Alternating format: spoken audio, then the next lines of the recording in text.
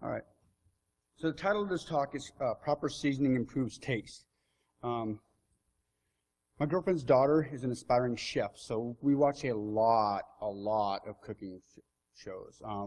We're also big foodies. If a new restaurant opens up in the area, we're going to go find out what the food's like. And I love exploring new taste sensations. But one of the basic fundamentals in food preparation is you need to have proper seasoning.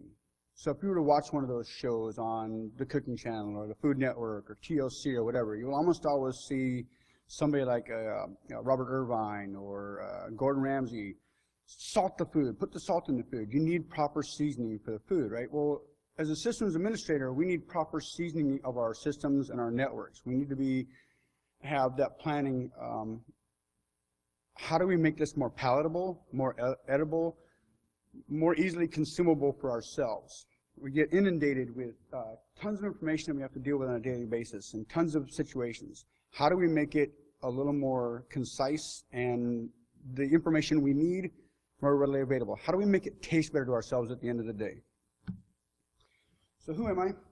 I'm Jim Siegel. I'm at Wolflight on Twitter. I'm a Marine. We're never former Marines. I'm a father. Happy Father's Day. I wanted to give a shout out to my kids. Do happen to watch the videos? I know it's Father's Day. I'm not there. I'm proud of every one of my sons and everything you guys do. I'm a concerned citizen, of course, and that's not just because I'm an American. I'm a concerned citizen in the security community. I think we need to do as much as we can to educate as many people as we can in as many ways as we can. So I like to call myself an InfoSec evangelist. I've done that in a couple of talks. Obviously, I'm a systems administrator by day. I'm an InfoSec professional. I've done OSINT for penetration tests for Georgia. I do whatever I can in my local community. I've mentioned in a couple of other people's talks, right? I try and help my neighbors and local area businesses do whatever they can to improve their security posture because they don't have an IT department. So they don't have those resources. Obviously, I'm a speaker here at CCDC. I didn't put up all the other ones. I didn't do like a Jason Street. I love Jason. I didn't bring like all the badges from all the cons I've been to because that's not relevant. What's relevant today is this talk here. And while I've seen some of you at other cons, and I'll see some of you at other cons, this is the con today. So what are the major issues that systems administrators deal with on a regular basis? I boiled them down to these 5 key fundamentals. Secure logins, configuration management, change management, handling multiple systems, and remediation of an unauthorized or accidental system change. So there's all kinds of solutions out there for administrators, right? So, and I use most of them. You've got a SIM, it's monitoring the activities in your network and on your systems. You've got log management tools. You got all kinds of stuff. You know, I use Splunk. Splunk's great. It lets me take a whole bunch of logs and can bring them down into one simple dashboard so I can do, you know, relevant search and stuff. So there's all kinds of tools out there that help make the job easier.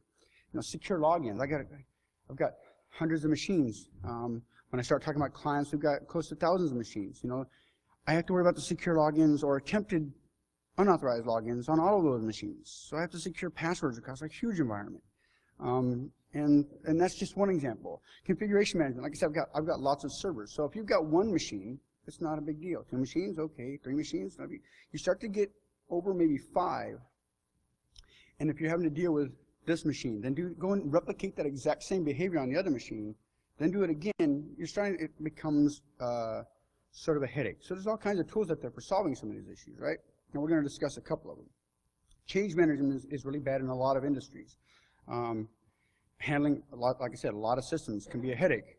And then in the event that something goes wrong, how do we fix it? Can we make that a little bit simpler? So we're going to talk about some of that. So passwords, man, everybody, how many talks have we been to at cons where somebody's talking about password policies? Make them better, use passphrases. You know, it's a failed system. Well, we need passwords in our environment. That's a given understanding that in an IT environment, you're going to have passwords. But what are the problems with passwords? Well, primarily there's 3 real issues that I see as a systems administrator and that I've seen going across the industry. You know, I gave my OSINT talk for Georgia's workshop. People have really bad password policies and people use really bad passwords, right? So as a systems administrator, it gets even worse because I don't just have to worry about my passwords, I have to worry about everybody's passwords, right? I have to do password audits, that kind of stuff. So what happens as a systems administrator, really, when you get into an environment, I don't know how many you have in your environment. Like you have 4 systems administrators that are responsible for your environment, 10, 15, 20, depending on the scale, right? So what happens is one of 3 things, typically.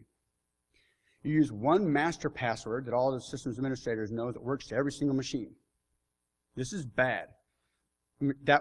Any one of those machines get compromised, that one master password now unlocks the keys to the kingdom in every single machine in the network. I mean, this is the whole concept on a penetration test. I know I have control of all of your network. Why? The other solution, have an individual master password, an individual root password for each individual situation. This is a terrible headache, because what the administrators are going to have to do, they're going to write all those passwords down. They're going to have a book somewhere. You know, it has, oh, what's the password on that system? Well, let me go look it up. You've got to fix the problem now. I don't have time for you to go research an Excel document that may get compromised, or this book that may have been lost or stolen in a physical engagement or whatever. That's a very serious issue of trying to have an individual password, all right? So there's other solutions. So, okay, so we don't want to have one. We don't want to have all. So let's try and segregate our network down, and maybe we've got this password, master password, root password, for example, or administrator password in a Windows domain for our database servers, and have this one for our web servers, and have this one for our workstations or whatever. So you've got some segregation in theory, and somebody getting that root password to those machines, in theory, doesn't give them access to the other machines. Well, but there's probably another shared account that uses the same password. Once again, it's really bad. You've got to go back and do password audits. Why are we using that same password here? So while you may think you've segregated your network and said, okay, I've got this password here, but it's not on that machine. But the odds are that somebody can go in, a penetration tester or a malicious actor can go in and find another shared account that will get them access to one of those other machines. So again, passwords are necessary, but they're a problem. So like I said, so we've got weird password policies. The obvious ones, the QWERTY, the 1, 2, 3, 4, 5, 6, 7, 8, they always come up. Every time somebody does a password audit and does it and dumps it on Pastebin, for example, these passwords pop up. Georgia's next door, but I wanted her to see this one. I put in here Georgia rocks for for the final one. So again, this is a serious issue in a lot of organizations. How do we deal with it? You know, is there a possible way that we can at least mitigate some of that, where all of our administrators have to know the root password to all of our systems? Or can we find another solution? Configuration management. I work in an environment that has I should have given a shout out to my employer. I'm a systems administrator for a company called MIE, Medical Informatics Engineering, up in Fort Wayne. Fantastic company. So we have a web-based product, and we deal with healthcare, so we support lots of hospitals, lots of doctors' offices across the country. We have corporate clients for our enterprise health, big ones that are mentioned on our website, like Eli Lilly and Dow and Disney, where we handle huge amounts of healthcare data for a lot of clients, and we're in a lot of environments. So we have servers on site, we have servers at client sites. Managing the configuration files for all of those machines can be a headache, right? I have to keep track of what's going on in this configuration file. How is it different for that machine? It may be slightly similar, but it may not. And any change that either accidental or malicious may cause serious headaches. So now I've got to go back and try and find out what happened, who did it. Maybe it was the other guy in my department made a typo, and now, you know, now that server's down, now something's not working.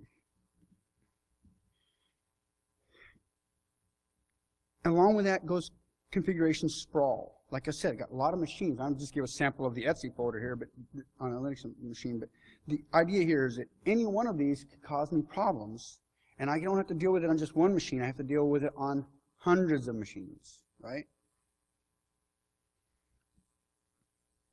So there are some solutions out there. I hope that you guys can see some of these slides.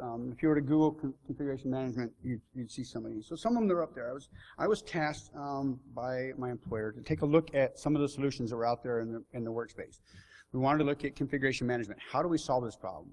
You know, we're an in-house development shop. We do all of our stuff custom. But when we do something, then it has to be replicated out to all of those machines, right? So if one of our developers writes a script that needs to be pushed out to all the machines, all right, I'm going to log into this machine, I'm going to copy it to that one, I'm going to get it set up. Then I'm going to log into the next machine, I'm going to copy it over there, I'm going to get it set up. Then I'm going to log into, this is a very time-consuming process, right? So how do we solve that? So I was tasked, take a look at Chef, take a look at Puppet. Great. You know, I do some Ruby, I'll take a look at Chef and Puppet. These can't be too hard. Well, they ended up being kind of a pain in the neck to figure out, right? So When I was tasked with that project, another friend of mine that used to be on the CCDC team with me had taken a job at a company, and the Linux Journal magazine had came out with a solution. And it's like, oh, he goes, take a look at this one. So we're going to come back and visit that solution in a moment. It's on this list. If you would look at this list and do some inferring from my title, you might get a key, but we'll come back to that in a minute. But anyway, so there are some solutions out there for dealing with just configuration management. But the configuration management doesn't solve that issue of password complexity and the password stuff. And we're going to come back and show that there's a solution that actually helped me solve that too. Change management, that fourth thing I mentioned. If an administrator makes an authorized change to a system and doesn't document it very well, how do I come back and find out what he did? How do I go back and reverse engineer and say, well, why did he make that change on this system, but we didn't make that change over here in this system? What do we do? You know, did we document this anywhere? Was the change even authorized? Was it a malicious actor who's compromised my network and has gotten in and made a change to something that obviously they're not going to document why they did it? So again, those come back to key factors that in my job I have to know. I have to be able to make some of those determinations. Server sprawl. So I talked about config sprawl. So there's server sprawl. So we've gone in our data center. We've gotten smarter. We've conserved instead of having, let's go buy another chassis and another motherboard. So we do everything custom in our shop. Let's go buy another chassis, another motherboard, more hard drives, everything. Spin up a whole other machine. No, we've gotten smart. We've switched to VMs. Having VMs doesn't make the sprawl less. It makes the capital overhead a little bit less. Your power consumption is less. You know, your AC needs are less. You know, your actual size of your data center might be a little bit smaller, but you've still got just as many machines or more. And I say more because I'm in a dev shop, and it's not uncommon for somebody to spin up another VM, just spin up another VM, just spin up another VM. How do you make sure those VMs have the proper configuration files on them? It goes back to that change management. You know, it goes back to that config sprawl. You know, how do we make sure that that next VM they spin up has the right stuff on it? That it has the packages that we need, that we know that they're secure, that are the proper ones for operating in our environment. So that the next time I do a vulnerability scan, it's not, wait a minute, where did this machine come from and why, right? It's a very serious problem. Which leads us to remediation. So something does happen, either accidental or malicious. Now I have to go back and do some forensics investigation. I got to go dig back through those logs and find out what happened, who did it, how do I fix it, right? There's been a whole bunch of talks by a lot of people on this actual problem. Incident response is a very big and very important part of our industry. There's going to be an incident. Something as simple as somebody doing something on accident to somebody doing something on purpose. And even the accidents are still incidents, right? So in a lot of cases, somebody forgets to bring that pooper scooper to deal with the problem. Or like I said, or maybe you were pwned. Maybe something happened, which makes it even more important that you really find out what was going on. And in the course of a web-based company like ours, how do we make sure we're back up and running? How do we make sure we don't have a break in service? How do we make sure that those hospitals that need access to their data have access to their data right now? That they're not calling and saying, wait a minute, you know, we've got a patient in surgery and we have no access to their medical records. You know, for a company like mine, this is a very important and very valid point. So we have multiple layers of redundancy, but we need to make sure that in the event that X happens, we know how to fix it, or we have a way to fix it. All your data is lost. Have a nice day. So I've thrown up some kind of joking slides there and all that. So I want to get serious. I want to dig down into, okay, so how can I manage some of this stuff? Well, there's ways to do it, of course. There's, you know, you can do serious log management. You can write custom scripts. You can say, okay, well, I've got to push out X number of files, so at 2 a.m. We'll run an rsync on the network and make sure that everything, that we replicate this file to that file system and replicate this file to this system. There are solutions for doing these things. What if there was a tool that made all of this a little bit easier, right? And one that let me do some of my security thinking as well. Seasoning. So going back to seasoning, properly seasoning your food, properly seasoning your network, making it a little more palatable. Well, there's a product out there called SaltStack that happens to be designed with just this thought in mind. How does a systems administrator go from managing 5 machines to 10,000 without having to do more work? being able to do the exact same thing they do for one machine and doing it on 1,000 machines all at the same time, if that's what they need to do. What if they just need to do it to, maybe they've got a package that only works on 32-bit machines, and they need to make sure it only gets installed on the 32-bit machines, and the 64-bit version gets installed on the 64-bit machines. How do I manage that? How do I control it? How do I do it easily? How do I take some of that headache out of my day job? So SALT uses the premise of having a SALT master server and a group of minions. I made a point down here that the master must run on Linux. There's a SALT master version for pretty much every Linux distro out there. The agents themselves can run on anything, Windows Server. So while you can't have a SALT master server on Windows yet, don't be confused and think that these are the only operating systems that SALT will run on. If you run a particular distribution or operating system, if you take a look at the SALT site, there's probably an agent that will run on that operating system. Again, platform support. So SALT down here, does it support AIX? No. BSD? No.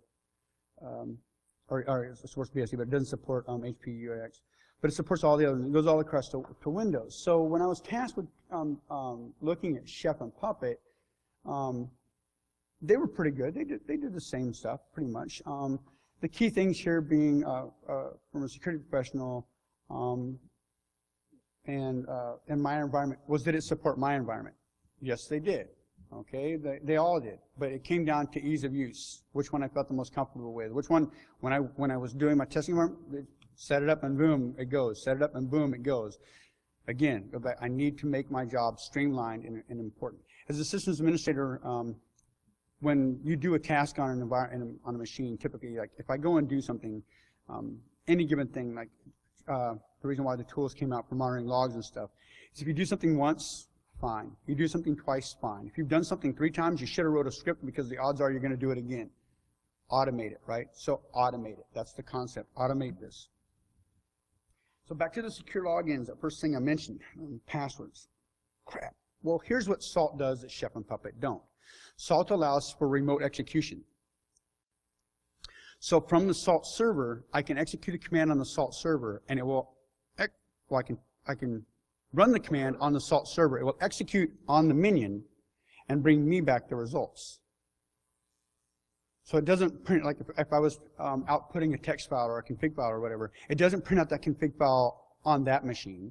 It doesn't print out the config file to a document on that machine if I was to output it to a document. It brings it back to me on that one SALT server.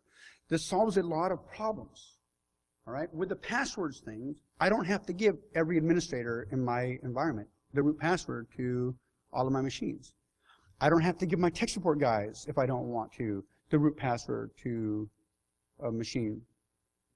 I can give them access to the SALT server and use something like sudo so that I can track what commands they run and when, and have them execute a SALT command to do whatever they need to do to that machine, that target machine, log it through the sudo file, so I've got some security and some attribution of who did it, right? And they never have to log into that other machine. SALT does that for me. All right? So right off the bat, I've already solved one of my security administration headaches. Right? I don't have to worry about that password sprawl. I can literally have, if I wanted to, if I had 1,000 machines, I could have 1,000 unique passwords. Every server administrator doesn't have to have that book written down somewhere. If I have to, I can have one administrator or 2 in a good, proper environment, so you've got some redundancy, with that list maybe locked in a firebox someplace or a safe, so that in the event that we actually need to physically access one of those machines, fine, we've got access to that password. But on a day-to-day basis, we've solved part of that password sprawl problem. So I've been asked, well, doesn't that mean if somebody compromises the SALT server that now they've got access to all the keys of your kingdom, like they would if they had that one master password? Okay. Make sure this is the machine that's the most buried deep inside your network. Don't put it on the perimeter. You shouldn't have your domain controller on your perimeter. We've seen from like Wolfgang's talk, you know, about threat modeling. These organizations have a domain controller that's right there available. Why? That's stupid. So again, so you wouldn't want your SALT server to be on the perimeter or easily accessible. This, like I said, Chef and Puppet they're designed for configuration management and change management, stuff like that. They didn't allow remote execution, which when I was doing my review, I was like, wait a minute, this is a very handy feature. It's a very important thing, and it solves some of my other headaches. You know, I don't have to SSH into this machine and go and try and find out what happened on this one. Or I don't have to SSH into that one. You know, now I'm using PuTTY or mRemote or some other solution, and I'm going, okay, I jumped on this machine. I can do it from one machine, right? If I need to query 10 machines at the same time, I can. If I need to query all of my machines and now put that to a text file or an Excel doc or an Excel document, so I can go back later and peruse that data and maybe do some data mining on it, I can. I can do it all in one location. I don't have to go to each individual machine and output the data and then try and combine them all together and do it. I can do it, again, from one location. Ansible has some of this functionality. It has some other problems. That being said, here's this from InfoWorld magazine. They did a review. So I was recently asked by my boss we were questioned about why didn't we use Ansible? You know, was there Ansible? So we had another guy do another independent review. Because I was biased towards Salt, understandably, and I hadn't taken a look at Ansible. He went and looked at Ansible. Came back, and during this process, I was asked, why didn't I do Ansible? I said, well, you know, here's my opinion. One of our developers, and our developers got involved in looking at some of this stuff too, right? One of our developers sent me this InfoWorld magazine, and so when the CEO asked me, you know, well, what about Ansible, Jim? I'm like, I didn't look at it. You know, Andrew's looking at that. But I read this InfoWorld review right here, and when they reviewed each individual product individually, and then they compared them, you know, a really decent review. I'm like, I agree with what they said about Chef. That's my impression, pretty much. I agreed with what they said about Puppet. That's my impression. Yeah, what they had to say about Salt, that's my impression. I agree. I'm going to assume that what they say about Ansible, I would pretty much agree with too. Right? So no, I didn't take a look at Ansible. When Andrew finished looking at Ansible, he came back and said, no, Jim's right. We need to use Salt. So I don't have anything really bad to say about Ansible. I would just say, you know, of the reviewers, I mean, Puppet Enterprise gets a slightly higher score than SaltSec Enterprise. That has to do a lot with the industries that are typically using it. That being said, there are a lot of industries that are using Salt. You know, if you go to the Salt website, you find out people like Cisco are using Salt. Other ones, people that are dealing with huge lot of sprawl are using Salt Stack. So that I'm not here to push Salt Stack. I'm saying there are solutions out there. This is the one I use and one that I highly recommend. And for systems administrators, you need a tool. If you're not using one now, you might want to examine using one. Configuration management. So with that configuration install, what I can do with Salt or Chef or Puppet, what I can do with Salt, is I can centrally store my configs on one location, right? We already do this for backups, right? We have a backup copy of a configuration file.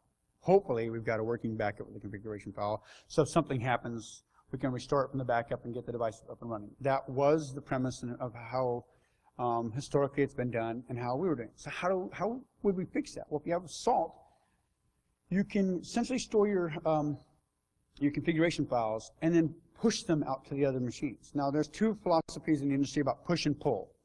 Chef uses one, Ruby uses, or Puppet uses the other, to push and pull.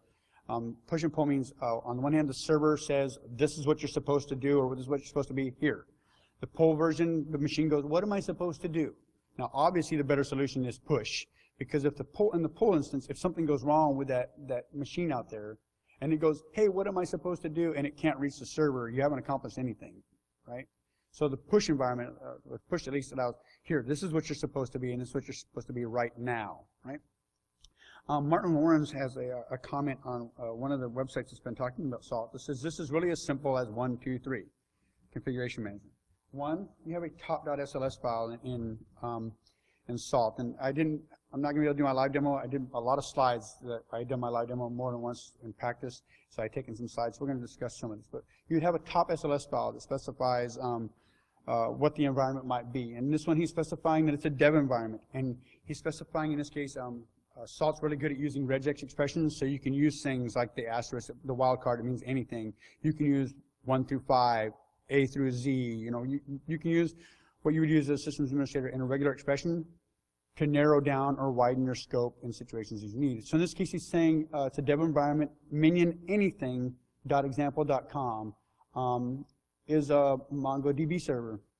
He goes down to state what is the dev MongoDB server. So he has in a dev file directory a mongo.sls that defines MongoDB is a package that's going to be installed. So on any machine that fits minion.example.com as a fully qualified domain name with a salt minion, it's going to get MongoDB installed on it. Any of them that match that, it's going to say install MongoDB on every single one of these machines. And then to make sure that it happens, he runs a command called salt whatever state.highstate. The dash v is the tac v is just a way to say, give me as much of the return results as you can. What's the status of the ongoing process? I'm going to go over some more of this in detail, but in this case, state.highstate says start at the top and give me all of the states that have to do with that machine. Change management. So like I said, so now we've got one location where we're doing our config file management for all of our servers. So you can have a /dev environment, you can have a /production environment, you can have a /test environment, you can call them whatever you want, and you can define what goes on in each of those environments. And you can do it in one location, so you can document it in one location. You can document it within those SLS files. You can have a comment that says, this is why I did this, this is the day that I did it. I mean, we have a process of work where if somebody makes a change to something like a DNS record, we have to go in and comment why we did it, and then commit that. Similar, the same thing we do in our Git repository and stuff. Why did we do it and when? So there's some attribution. So you can do that same thing here. Say why was that change made and who did it? So in the example I gave back to his file, I go, this is the chosen DB server. It was installed on this date. I did it. The package is supposed to be installed. If we want to make any changes, they have to go through the DBAs first. So, and that's just a note there so that the next person, before they go do anything, says, okay, and if they want to know who set this up, I've noted that I did it and when I did it. So it gives the people that are making changes in your environment a simple, easy place to do that, to document that. And so that when somebody wants to go and find out, well, who did it, they go and look in one location, not, again, like somebody makes a change on this system and maybe they document it here, then, oh, I got to go make that change over there, and they go make the same change, but that documentation that they did the first time is never replicated across those other times.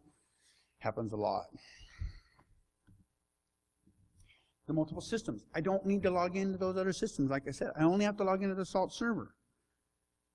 But let's say I have 100 machines. How do I narrow down? I just need to do something to machine X. Salt has some great functionality in it where I can do that through the use of grains and globs. So to explain these grains here and the globs. So the grain is specified with a -G. So when you're doing a grain, Salt has some native grains that they know. Like in this example, 64-bit architecture. So you just want to deal with just the machines in your environment that are 64-bit machines. The Salt minion knows what it is, what machine it's on. And so it can tell the server, the Salt server goes, hey, I need all the 64-bit machines to return me this information. And if it's a 30-qubit machine, it goes, well, I'm not a 64-bit machine, so I'm not going to answer that query, right? In this case, it's saying all of my 64-bit machines, I want to know how many CPUs are on you. So is it a dual-core machine? Is it a quad-core machine? 8 cores? How many cores does this machine have? This is can be, in some instances, when you're trying to find out which machines for load balancing, whatever, in a huge server sprawl environment, this could come in handy.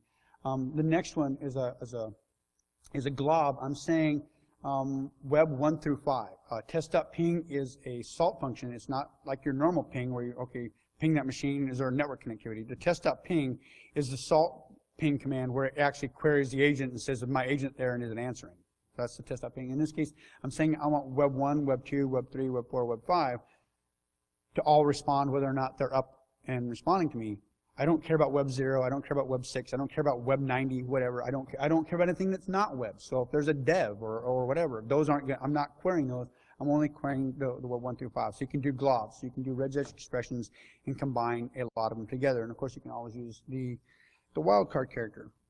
So let's say I've got a bunch of CentOS servers, right? I need to find out what packages are installed in them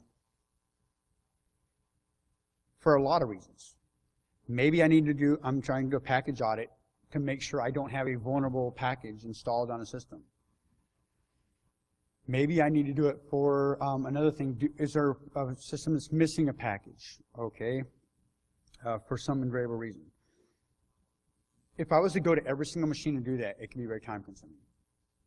Like I said, so I would do it from the SALT server, and I would collect all that data in one location and perhaps output it to a file so I can then manipulate that data at need. Maybe I need to create a report out of it. Maybe I just need to query it, you know, run a grep search against it to find out, is this package installed in our network? So in this case, I'm using a grain, and I'm telling that I just want the CentOS systems. So it won't query a Debian system, it won't query Ubuntu, it won't query Windows, it's only going to query my CentOS ones. It's going to run the command rpm-qa on those systems. So I'm not logged into those systems, SALT is connected to them for me, and I'm going to actually execute a Linux command on that device from my SALT server. You can run, for the Windows ones, you can run PowerShell commands, etc. And I'm going to bring that data back, and it's only going to be on my machine, the SALT server that I'm located on, and I'm going to output it to a file so I can do something with it later. Again, this is very, very handy. The ability to do remote execution and get the data back right where you are when you're dealing with server sprawl and config sprawl is not only job easing, but it can be highly important when you're trying to track down issues and finding solutions. Which brings me to remediation. So in the event that somebody has corrupted something, I have master copies of all of the stuff on my SALT server that I need to push out. I only have to push them right back. Something gets, maybe one of the tech support people or maybe the other administrators or whoever logs into the machine, I can fix that and they make a change and now they've made it worse. Or they may have fixed one problem and maybe caused another. I can make sure that I enforce what the machine was supposed to be and what it's supposed to be doing from the SALT server. I can say, no, push it right back out. Obviously, there are caveats to this, and I'm going to touch on. So you can do this through the use of a cron job. Like every hour, make sure my systems are exactly what they're supposed to be. Every 5 minutes, make sure they're what they're supposed to be. But this isn't just config files. I'm going to talk about the fact that you can actually control exactly what files are on the systems, not just the configs. I can control what my index.html file is supposed to be for my websites. I can control what my Etsy password file is supposed to look like on this machine and what it's supposed to look like on that machine. So if somebody comes in and tries to corrupt it and create a new user or do whatever, I can say, well, sorry, no, that doesn't exist anymore. Boom, it's gone, right? I don't have to go and try and figure out, well, what change did they make? I can enforce the authorized file. So I can tie this into my my HIDs. Now, I've given a talk a couple times on a product called OSEC, which is the host-based IDS. So I go, and when I say IDS, what does everybody say? And most people said snort. I've had other people come back and talk about some of the various enterprise levels. But a host-based IDS monitors the system. So is anybody familiar with like Tripwire? Okay, that monitors the file system. So I can tie in this into something like that says, okay, a file on this system was changed. Let's change it back. Caveat there, it may have been an authorized change. It may have even been the SALT server that made the change. If your IDS solution is watching for that change like that, it may try and, well, do the change again if something changed. So I don't recommend automating that solution. You may need to do some forensics analysis. Why did this happen? What did happen? In the case of VMs, make a snapshot of the image. Something's wrong with that server. Something's wrong with that workstation. Make a snapshot. Segregate it. We'll come back and look at it when we can. But now, in order to satisfy our client need or our business need, let's get that machine back up and running the way it's supposed to be, and we'll do our forensics investigation afterwards. So I don't recommend doing this on a heavily automated process. There needs to be some review, some buy-in. You need to make sure that you're aware of what's going on. You don't necessarily want SALT to just automatically be doing stuff. Why? You may need to investigate, well, why is SALT having to push back this same file every single day? What's going on?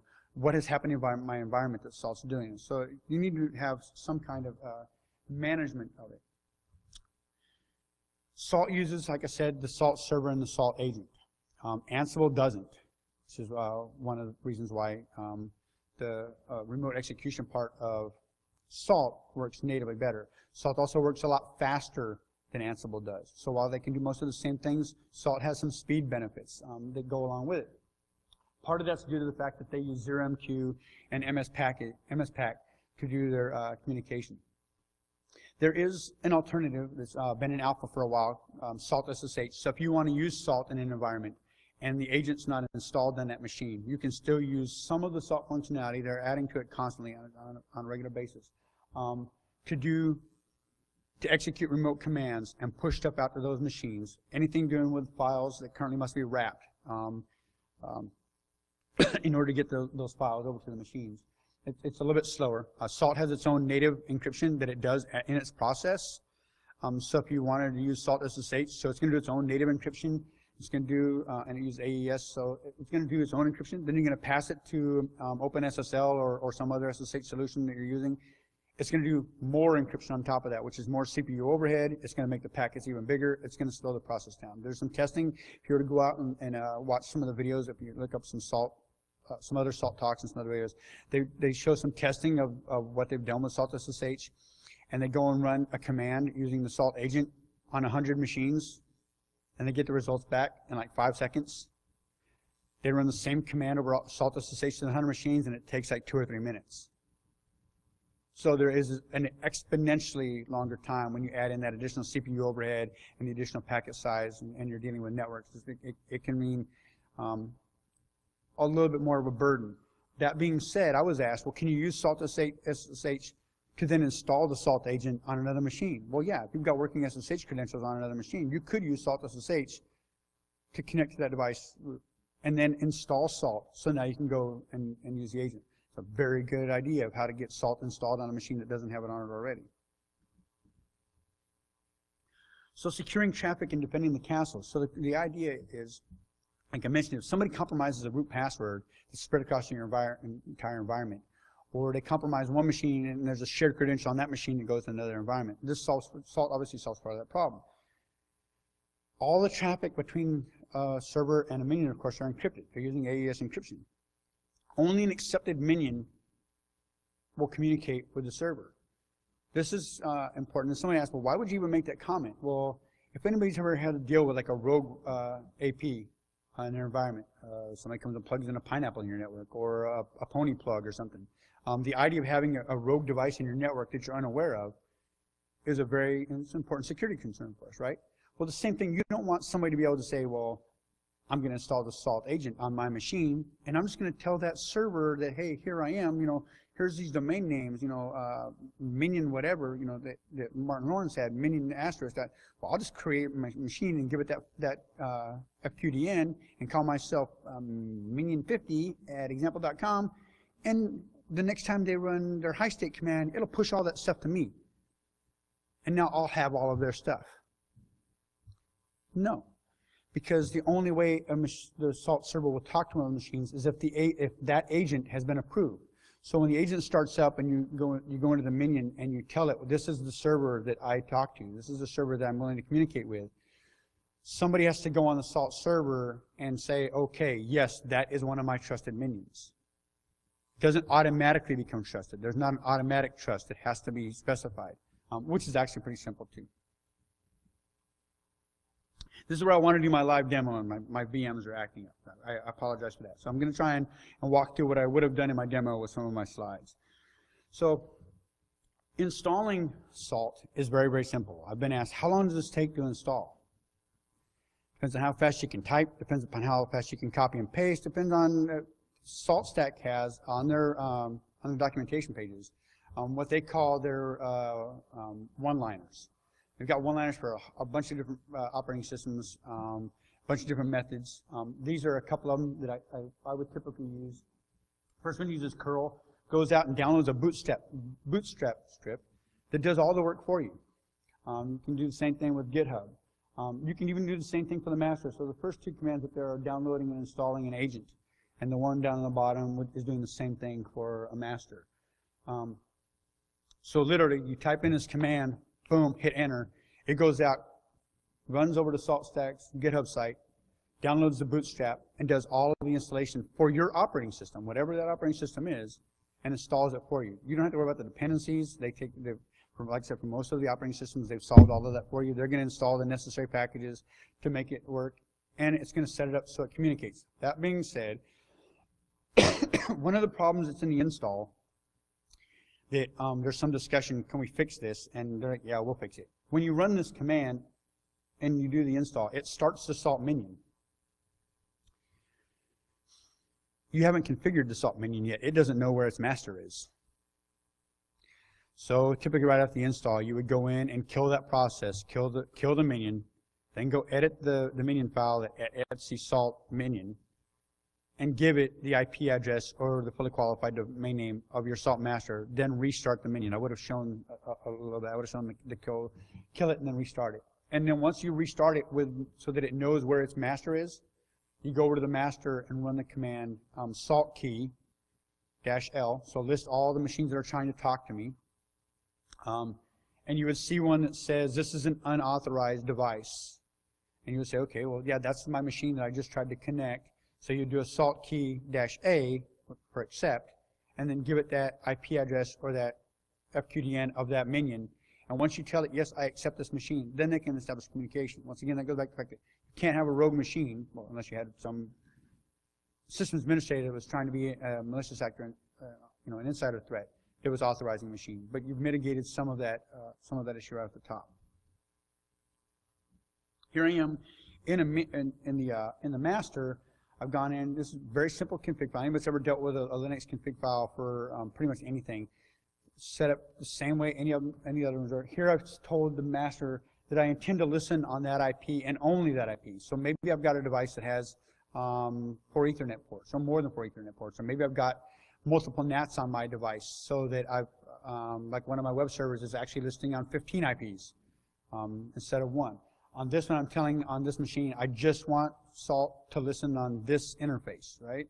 So I don't care if some other rogue traffic tries to talk to me on another interface to my salt server. It's never gonna, I only want to listen on one. I'm a firm believer in whitelisting and limiting which devices can talk to which devices. So in this case, I'm telling my master, listen on this interface. I go down further, and I'm going to touch on some of this. Salt runs its own simple file server that lets it keep track of what you're doing. So they have here, they've got some examples of how they set up some environments. So you can have your own base environment, you can have a dev environment, you can have a production environment. You can have one called QA, you can have one called fun time, whatever you want to call your environments. You can call them what you want, and you can set up where Salt should expect to find files. So when a minion needs something, where do I start looking in the file system? Kind of like a true-rooted environment. Where am I locking down this file system? So it's not like those minions are going to pull a file from the master's own configs. It's only going to pull them from this file system that you've designated. In this case, for the demo, I set up a base environment that just starts at SRV salt. If I go into that SRV salt, going back to those SLS files, I was doing some stuff with cups. I wasn't going to demo that. It's in there. So I've got my top SLS, and then I've got a subdirectory called web server. If I look inside of top SLS, and by definition, when you first start, you have to have a top. That's where, Salt's going to work down the stack. So it's going to start at the top. So you have to have a top, defining what the top is. And in this case, I defined 2 minions, Salt Minion 1 and Salt Minion 2. Salt Minion 1, I was doing stuff with web server. Salt Minion 2, I was going to do some stuff with cups. So on Salt Minion 1, I've defined web server.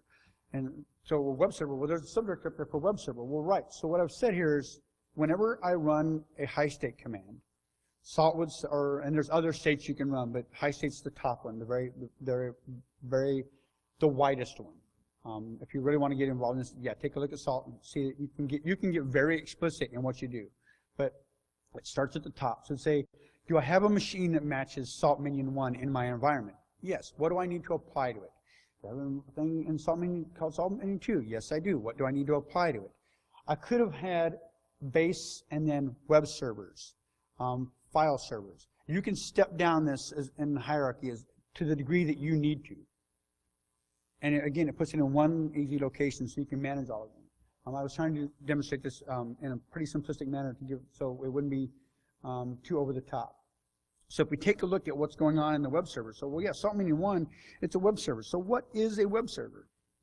Well, if we go to the web server directory, we'll see there's an index.html and an init.sls. So your base of your file system must have a top. That's where Salt, so Salt knows where to start at. Below that, whenever you go into a new environment, you init that environment. You initialize it, right? So in my init.sls, I specify, well, here's what a web server is in my environment. It must have Apache. In a CentOS environment or an RPM-based environment, that's HTTPD. In a Debian-based environment, it would be Apache too. So I could even specify, is this operating system, install this one. Is this operating system, install that one. Salt will let you do that. So you don't have to worry about, well, now I've got to have a whole separate one. No, you can specify this operating system environment, do this one. This operating system environment, do this one. Again, this was going to be a pretty simple demo just to give an idea of where to start at. So in this case, it says, okay, for a web server, it has Apache. What is Apache? Well, it's a package. Okay, it's a package. It needs to be installed. If it's a new machine or something happens to a machine and that package isn't there, Apache's gone, let's make sure it's installed. Let's go to the repos. Let's get it. It can be our own repo. It can be the public repo. Where let's go get that package. I mean, and you can define that in your environment. So it's also a service, and because it's a service, we need it up and running. We need that web server up and running. And this next part is not a completely necessary part, but it's recommended in the SALT documentation for ensuring that things happen properly. If I had forgotten to put the package installed up there, I can say the service that's running, it requires this package, Apache, and it reiterates that package needs to be there. You can't have the service up and running without the package. You'll also notice there's an index.html in that web server definition. So that index.html says, well, here's var www.html index.html, and it's a file that I want managed, and it needs to come from my Salt server, so under serve Salt, and then it needs to go from web server index.html. What this is saying is on any machine that matches the web server definition, in this case right now just Salt Minion 1, that file, var www.html index.html on Salt Minion 1 must be the file that's located at web server index.html, this file up here.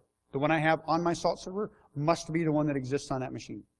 If it doesn't match, if something's happened to that file, replace it with the known good working one I have right here.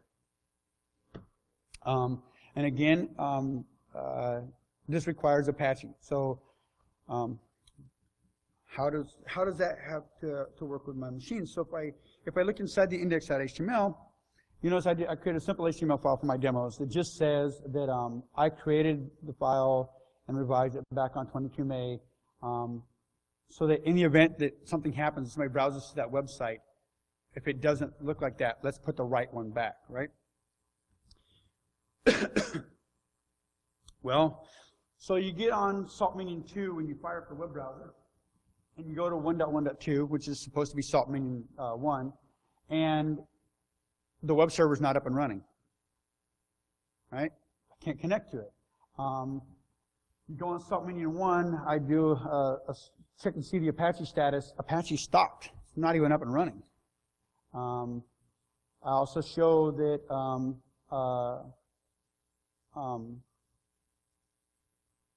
I'm currently in var www.html, and I checked the date. I did the dates and times because I wanted to show that I was doing this as a working thing, so it wasn't like I did something. Oh hey, I'll go back and edit this. And this was the way it was working 2 or 3 days ago. So I wanted to let you guys know that there are dates and times on these, so you can see the sequence of events where I showed these things.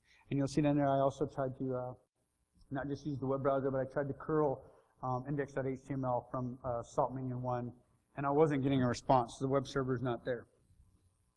So I jump over on the Salt master, and I'd say Salt Minion 1, or Salt Minion 1, whatever, high state, state.high state. And it says, okay, well, I go and look at Salt Minion 1. Apache's installed. Yeah, that matches true. Apache is there. It wasn't running. So we're going to make it run. So we started it. We started Apache. Now it's up and running. The file was not there. Or we managed this file. Yes, we managed that file, right? It wasn't there. Let's make it be there.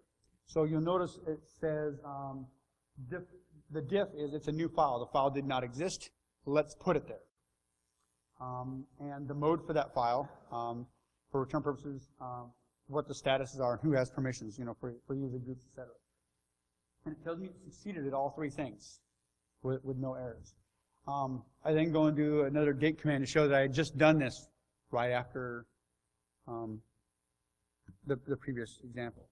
So I go back to salt menu 1, and I do a date to show that it's a few minutes after the other one. I check the Apache status. Apache's up and running. I do a curl of my localhost with index.html. There's that HTML file exactly as it looked over on my salt master in that web server definition.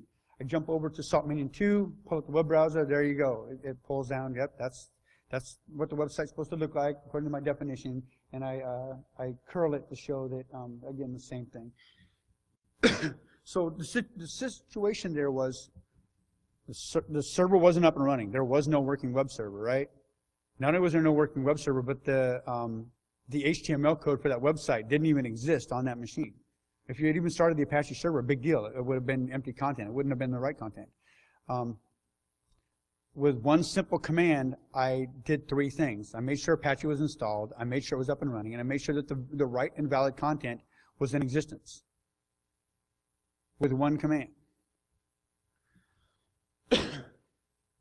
So, okay, so, let's be a malicious actor or an accidental. So I go in, go back over and on salt menu 1, and I go in and I edit. I go in with Vi, and I edit it, so now it says I corrupted it for the demo. All right, this is going to be the wrong HTML code. Anonymous just came in and defaced me, or some other accident, or some other thing. And I go to the browser on salt menu 2, and I show you that when you browse to that now, somebody defaced my website. Trying to find that defacement, maybe way down in your CSS, or way down in your JavaScript, or way down in your PHP, or maybe it's a redirect, can be a very time-consuming process. I need to get my server back up and running. I need to get it back up and running now, and it needs to have my content. So for forensics purposes, I would make a copy of the existing state of the web server, back it up, whatever, and then restore with salt back to my working environment as fast as possible, so my clients, my business are doing business, and I can go back and do my forensics investigation afterwards. Without a tool that manages your configuration files, you have to take that server down and segregate it and go back and do your forensics analysis. So maybe it's out of service for X amount of time, or you just say, just get it back up and running and forget the forensics analysis. This method allows me to get it back up and running quickly, and a smart administrator would make a copy of whatever was wrong so I can go back and do the analysis later. When I run the state.high-state after the file was corrupted, the salt server goes back. Remember before it said it was a diff and it was a new file, right? Okay, it was a new file. I just installed it. That's fine. So what salt did now when I ran the state.high-state is it said, yeah, that's a file. We manage it. This is where it's supposed to be. We updated it. We put the right version back on that machine. Not only does it tell me that it put the right version back on the machine, it shows me where the difference was. It will compare what it was before, what the defaced value was, or the incorrect information was, and what the new version, the right version that I replaced it with, what that change was within that file. And again, it succeeded, and I showed that this would happen minutes after me corrupting it. And if I browse back to that website, it's back to being the right way. Again, dates and timestamps and everything to show that this was a working. I wanted to do this on the fly for you guys, but I had the same problem when I did this talk for my job on Thursday. They're like, oh, you're giving this talk? Can you give it to us?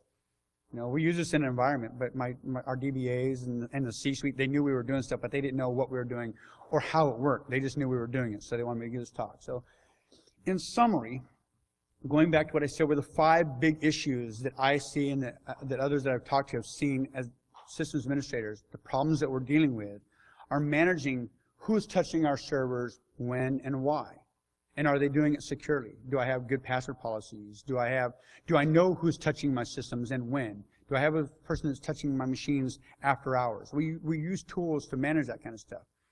This allows me to have, I don't care who you are, you can't access that machine unless you have access to the salt server. And by doing that, it's essentially located. I'm not having to check secure logs on 50 machines on a daily basis to find out who did what, right? I still have to do that, but this, I shouldn't have a secure log filled with hundreds of logins, for example. I should have, and if I do, they're probably the malicious attempts, not the valid logins. It allows me to centrally control my configurations and manage them in a cohesive and simple manner. It allows me to do some change management. I can document it in one location. Revision control can be a very big issue. I'm in a software development environment. The revision control is going on all the time. What changes did we make? Why did we make it? Where do we need to roll back to in the event that we find out that something didn't work? What were our steps to take to get here? So can we roll it back? Handling multiple systems, like I said, through the use of grains and globs, I can control all of my network at once, or I can control just a segment of my network. I can specify just which machines I need to deal with. And then it allows me to do some remediation. In the event that something happens, I can make sure my machines, my services, my files are back the way they need to be as quickly as possible without trying to find out, well, what the heck happened? What did they break? You know, segment that machine, make a copy of it, make a snapshot, get the working version back up and working, and we'll do our analysis afterwards. I want to thank you guys very much. I want to thank CircleCityCon for allowing me to come here and talk. I'm very honored to be here. This is my contact information. I like to point out to people quite a bit that if you're at a con, most of us who are speakers, when we put our Twitter handle up there, it's a actual invitation. We're not saying don't contact us. We're saying feel free to contact us if you would like. That's my personal email address. Giorgio says, well, why don't you put your James at Bulb Security email address up there? That's my personal email. I can tell people that's not my work email. It's not my day job email. It's not my Gmail account. It's not my Hotmail account. When I fire up my desktop and I open up my email program, that's the one it pulls the email from. So if you have any questions or you have more information or whatever, that email address actually reaches me 4 or 5 times a day checking that email. So that's if you want to talk to me, feel free. That's my personal website. Like I said, I do stuff for my community. I try and be a InfoSec evangelist about fixing the other issues in our industry. I like to tell people, my security perimeter isn't my firewalls at work. It's not even my firewalls at my client sites. My security perimeter is global. I mean, unfortunately, I have to worry about the actions of every single possible person on the planet at the end of the day because they may touch my networks. They may touch my clients' networks. They may touch my family's networks. So security is not just something I work in. It's a field that I believe a lot of us in the industry, we want to fix the problems, but we can't do it alone. So that's my contact information. Again, I appreciate you guys being here, and I hope that I've at least given you an idea of a way to solve some of the headaches in your environments. Any questions about SALT or?